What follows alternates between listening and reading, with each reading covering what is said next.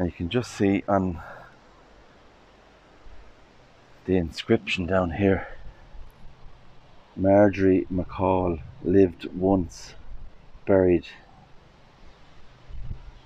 twice. Hi guys, welcome back to the channel. GV here. So on this location here today, we are in a place called Shankill Cemetery here in Lurgan, County Armagh.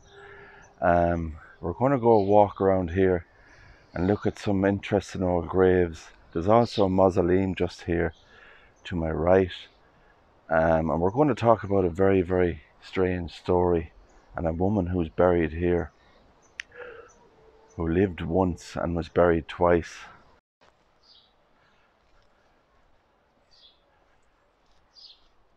So guys, we're here in Shankill, the old cemetery, and we can just see the mausoleum on top of the hillside there. That's the Brownlow mausoleum, who were a very well-known, wealthy family in the area, owned lots of land here as well. We'll go up and have a look at that right now and read the inscription that's on it.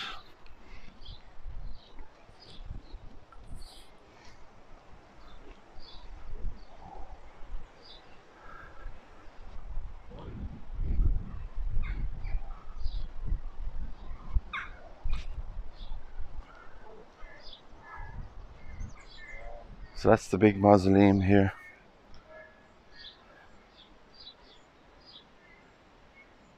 A huge top on it there.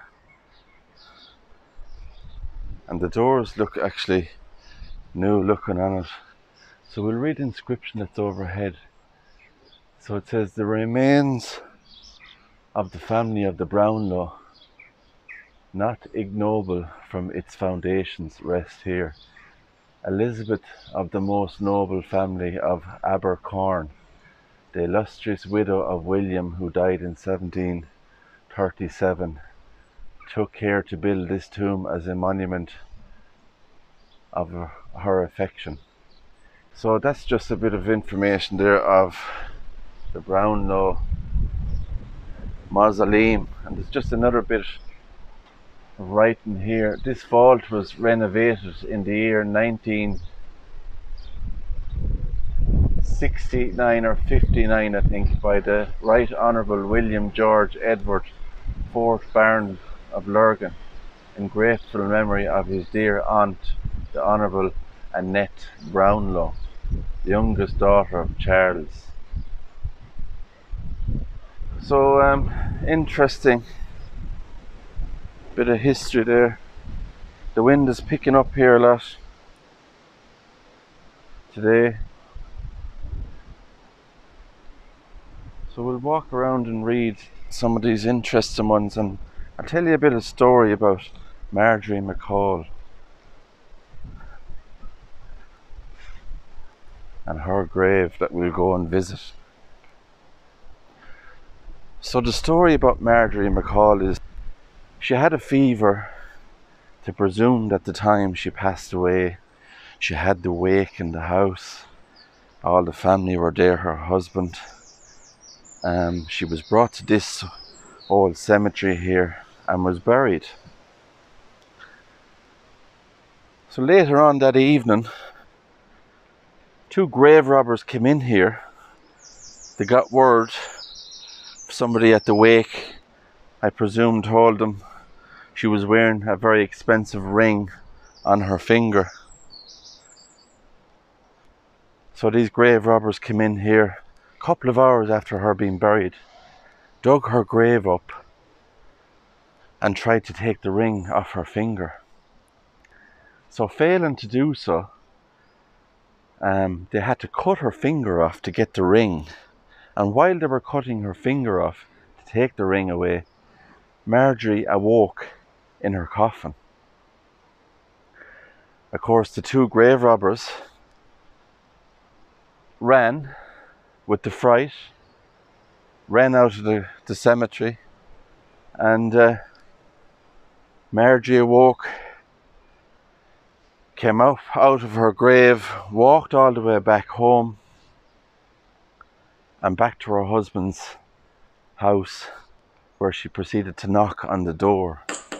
The husband, hearing the knock on the door, said to his children, "If I hadn't buried your mother today," he said, "I could swear that was her knock on the door." And to his surprise, he opened the door, and his wife Margorie was standing there with a bloody hand. They say he died on the spot with fright. He collapsed, died of shock. And he was buried in the grave that Margorie came out of, where they thought she was dead. He was buried that evening. And so Margorie went on to live for a number of years more in life. I think she was 53 or 4 years old at the time of her death. And she's buried here. So we'll go and visit her grave and read the inscription that's on it. So she's well known around here, the famous Margorie McCall. They say the woman who lived once and was buried twice. This is a really nice one here with the wrought iron railing, and this is Thomas Armstrong Jr., who died in 1906, aged 60. And I think at one time or another there was something in the middle of the monument there. Not quite sure, would that have been an inscription of some sort in there. So let's go, guys, and I'll show you her grave first, because I don't want to leave you waiting after telling you the story. So we'll go and visit Margorie's final resting place, and we hope she's resting. And you know, back in them days, people would have been in a coma. Doctors didn't have the technology that we'd have today, you know, to pronounce someone dead. They would have presumed she was dead and buried her. So if those grave robbers, when you think about it, hadn't come to dig her grave looking for valuables, it wouldn't have been very nice to wake up in a coffin alive and not able to get out. So I think it's somewhere over this direction her grave is. Margorie.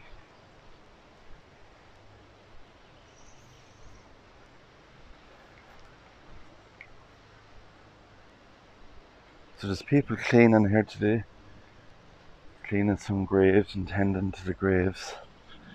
So this is the famous grave here, Margorie McCall.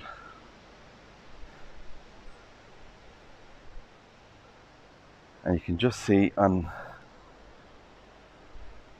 the inscription down here, Margorie McCall lived once, buried twice. And you can vaguely see a name on it there. I think it's John, which will be her husband, John McCall. And they say her husband was a surgeon. He was a surgeon. And she didn't live too far from here. I think it was Church Lane she lived. So she would have walked from this cemetery back to her husband's to knock on the door after he buried her. What a shock to get. An interesting one, guys. Let me know what you think in the comments below of this story. It is possible.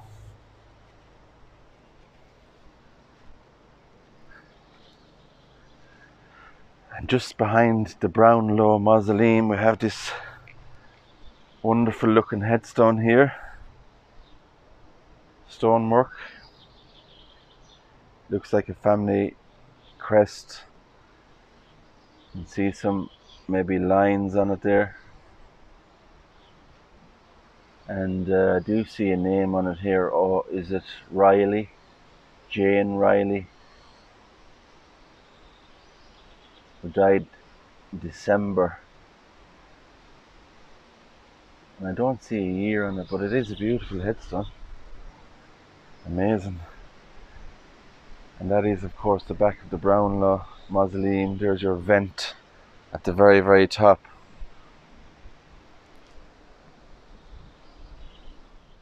So there's a number of old graves here as well, guys, in the old cemetery from the 1600s. This is just one example here. John Clark, who died March 1697. And we have an Edward Clark, who died January 1705. But just down the very bottom there, you can see that face. Look at that. Amazing to see, isn't it? 1600s grave.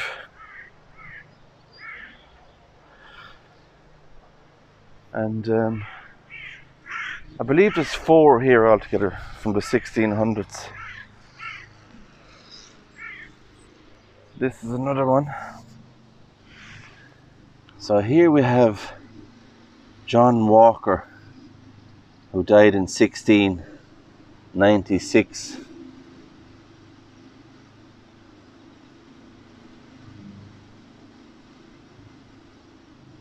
And there's a bit of a writing on it there.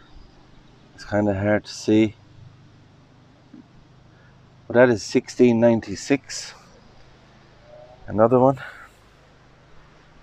And there's actually an old 1600s one that's joined onto a more modern looking headstone here. And we can see on this Susanna Ogle, his wife, who died in April the 18th, 1690. Amazing. So there's people doing some work here today, cleaning the graves, doing a super job to keep this history.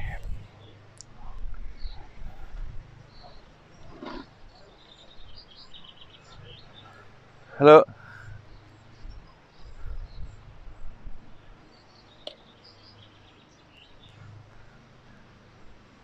Maybe go down this way. You're doing a super job. Thank you very much. Keeping it clean.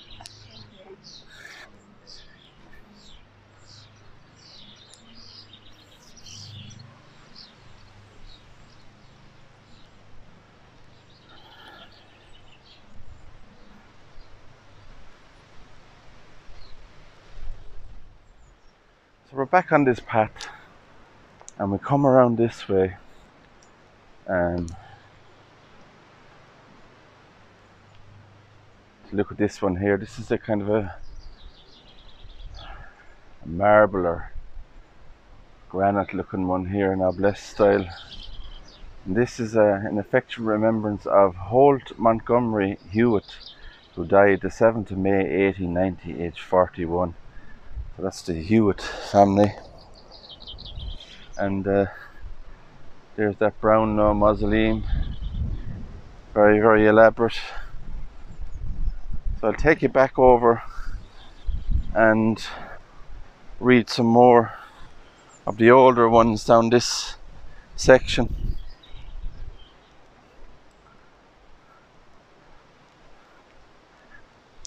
Beautiful grave or cemetery, I should say, here.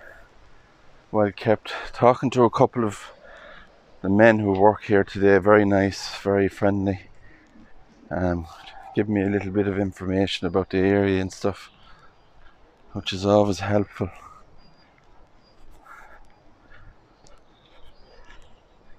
So I believe this is a vault here. We can see there's a chest tomb inside and a small kind of a little hole in it there. So it is a vault, and unfortunately at the moment I can't see any inscription on it,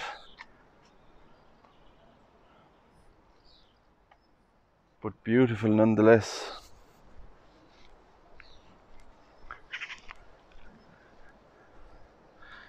So as I was saying, this is just one of many places I'll be videoing here in Northern Ireland. I have a lot of these videos from the north coming up, so make sure you do check them out. Subscribe, hit the thumbs up and the notification bell so you don't miss out on this great cemetery adventure. This is a memory of his father. It was erected by Alexander Lawson in memory of his father, Alexander, who died in January 1842. Also his mother, Jane Lawson, who died in 1852. And we have a Mary McCleary, who died in 1828.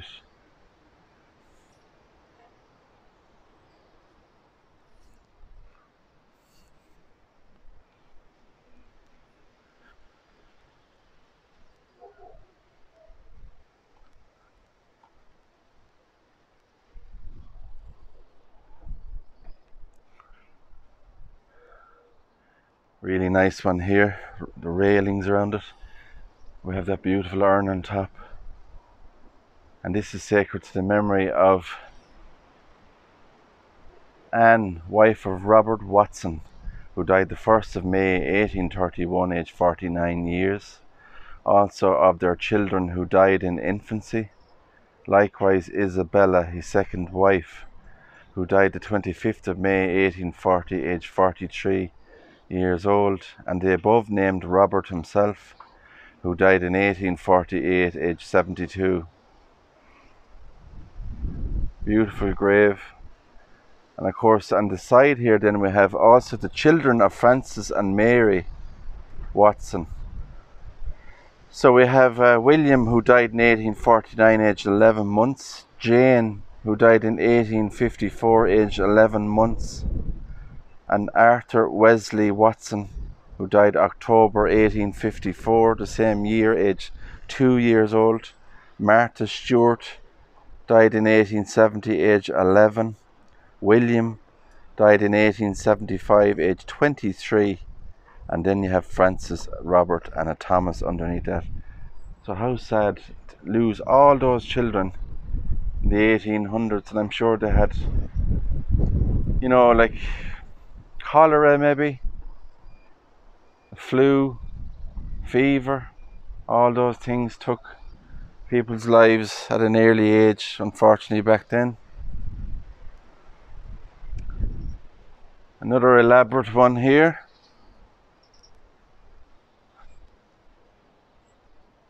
And I actually think the stone work on top of this actually looks like a flame. I thought it was a hand first, but I think it's a flame. Now whether that represents the Sacred Heart, you know, the flame and the Sacred Heart, I'm not sure. But it's a little tomb style on top of it there. And there's no inscription on it. Well, a beautiful resting place there and a headstone.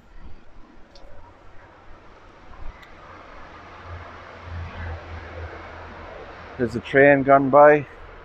So this is erected by Ellen Brown in memory of her father, James Brown. What a name. Just like the famous James Brown, the soul singer, who died the 29th of October 1832, and his wife Mary died in November 1832, and their family. So rest in peace to the Brown family.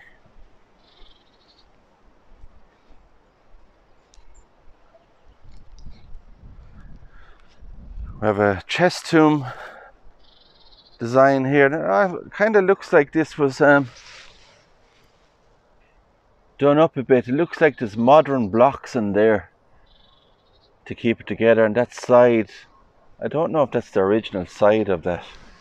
It looks different. Maybe it is, but you can just kind of see where they've patched it up with cement just to keep it from falling apart. So they're really trying hard here to keep the place clean and tidy, and it's great to see places like this being saved for people like me and people like you who's watching these videos, that we can experience the history and the beauty that's in these places. And it's truly wonderful, really is. And I'm really enjoying my tour of Northern Ireland and what it has to offer. Amazing history.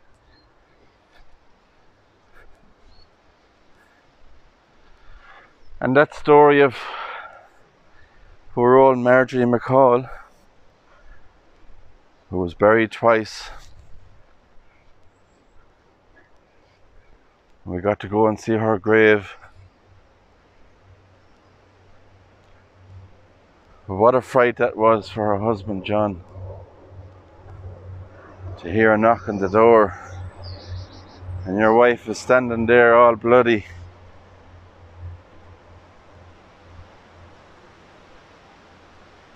What would you do if your husband or wife came knocking at the door and said, "Hi honey, I'm home," and you buried her a couple of hours ago?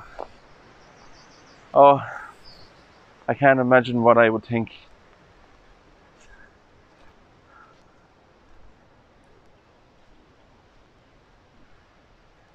It's a good job he didn't have an affair or meet a new woman, and Marjorie came knocking on the door thinking that she was dead, and poor old John was in there with a new woman, and she comes knocking on the door. Oh guys, it's just a thought. Just a thought. But this place is beautiful, and there's not much more to see in here. We've seen a lot of the more interesting ones. This is dedicated by Moses Douglas, and to the memory of his beloved wife Elizabeth, who departed this life the 21st of October 1853, aged 58 years, and his daughter Catherine, who was only 21 when she died in 1847. Very, very young.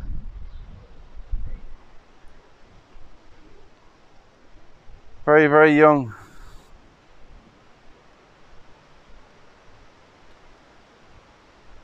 Of course, that's the Hewitt grave we were looking at. There's a couple of tabletop ones there.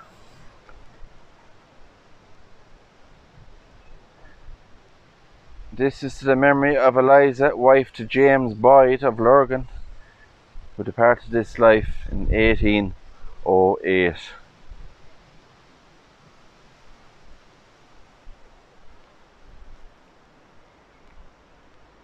So guys, I think I'm going to wrap this one up. I'm heading on to the next location. Very, very interesting one. More mausoleums and stuff. And I will catch you on the next one. If you like this video, please give it a big thumbs up, subscribe to the channel, and follow me, and take you on a journey around the country to all these wonderful places. So until the next one guys, take care.